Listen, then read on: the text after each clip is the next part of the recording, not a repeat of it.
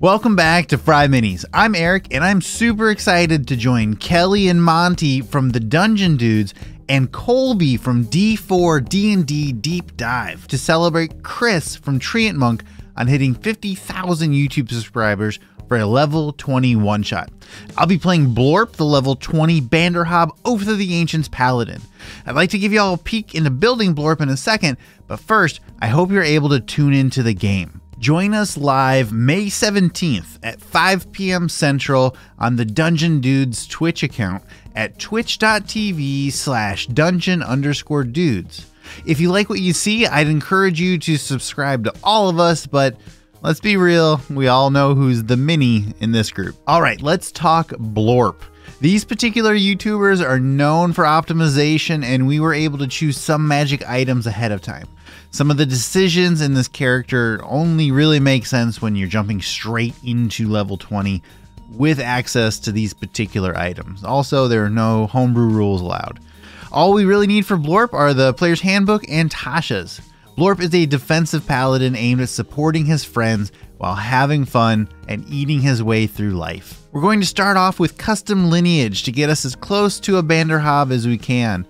Although if you want to play as a Banderhob, check out our free Banderborn race at FryMinis.com. Okay, so we're going medium sized, we're boosting our strength with our ability score increase, and for our feat, we're picking Skill Expert. It's going to give us expertise in athletics, which we'll get from our class, perception, proficiency, and a charisma boost. Dark Vision is always a win here, so we're going with that. Primordial feels like a good language for talking to weird swamp stuff with this Banderhob. For our ability scores, we're going with Point Buy. We're going 15, 14, 8, 10, 8, and 15. Don't worry about that Constitution score, we've got plans for it. All of our optional features are enabled, so additional Paladin spells, Harness Divine Power, and Martial Versatility are all active, although they don't super matter. Blorp is of course a Bander Noble and has the courtier background to give us a bit of regal flair. Insight and Intimidation work to grow our personal skills, while Elvish and Giant give us some good swampy languages. You know, we always have to be on the lookout for those swamp elves. Let's take a look at our Paladin parts. We're taking Athletics and Persuasion. We'll be doing a lot of knocking things over with our shield, and Persuasion is always handy to have on a charisma-based character. I'm afraid of what terrible things Chris is going to throw at us, so blind fighting feels like it might be a good fighting style option. We can call it my swamp sense or something. Oath of the Ancients will play well with the group dynamic and works thematically for a nature-based character. ASIs will max out Blorp's strength and charisma, leaving room for just 2 feats. I don't think Slasher is a super powerful feat, but I like the idea of slowing down enemies and potentially giving them disadvantage. The strength boost here caps us out too.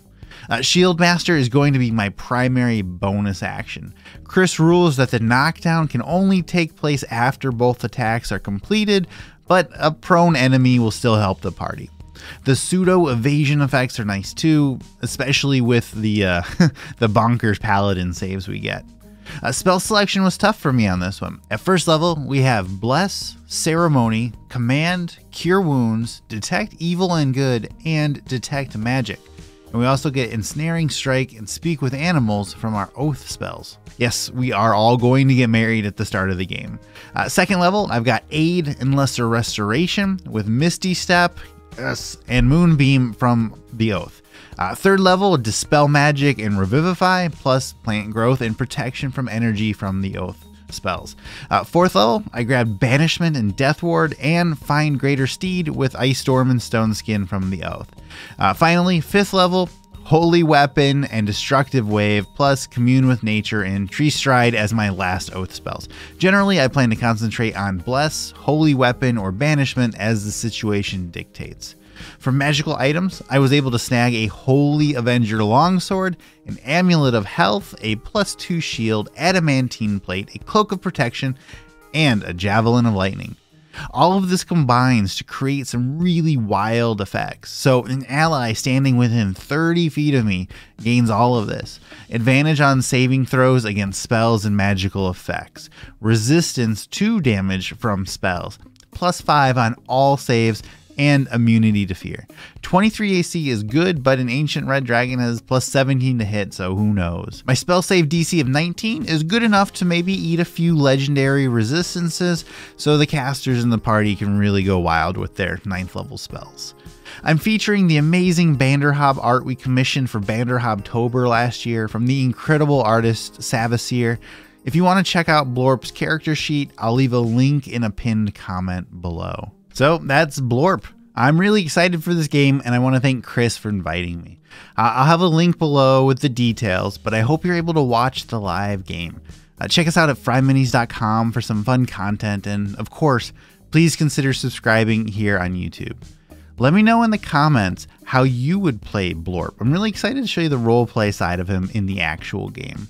So that's all for today. Thanks for watching. I'll see you in the next one.